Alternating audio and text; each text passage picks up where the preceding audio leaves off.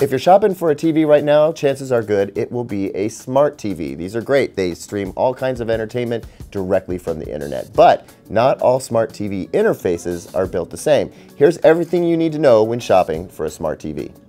Smart TVs connect to the internet to stream movies, TV shows, games, and more through sites like Amazon, Netflix, YouTube, and others. Some even have web browsers built in. Some content is free, but most apps require you pay a subscription or a pay-per-view fee. Smart TVs will come with both an Ethernet jack and built-in Wi-Fi to connect to your home's internet router.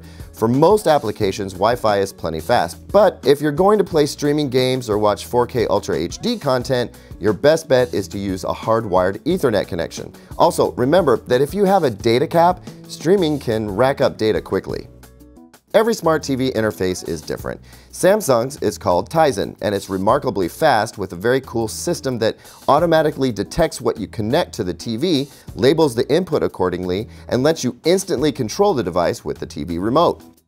LG's is called WebOS. It's bubbly, super simple to use, and can be controlled with a motion-style remote.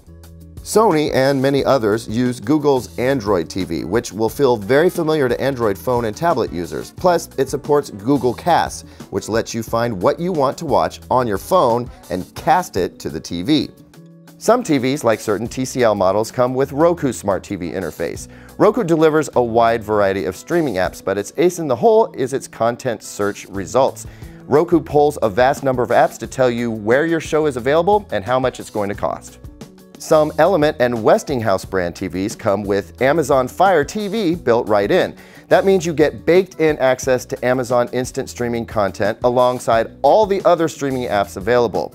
Also built in is Amazon's digital assistant, Alexa. With Alexa, you can get answers to just about any question you might have. Alexa is also able to control smart home devices. Smart TV interfaces across the board are pretty easy to use, with convenient features like voice search to help you find what you're looking for faster.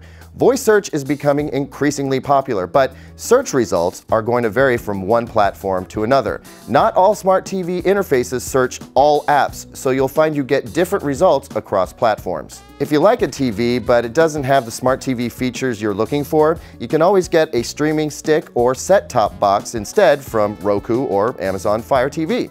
These work on any TV, even dumb TVs, and offer all the apps and features you're going to need.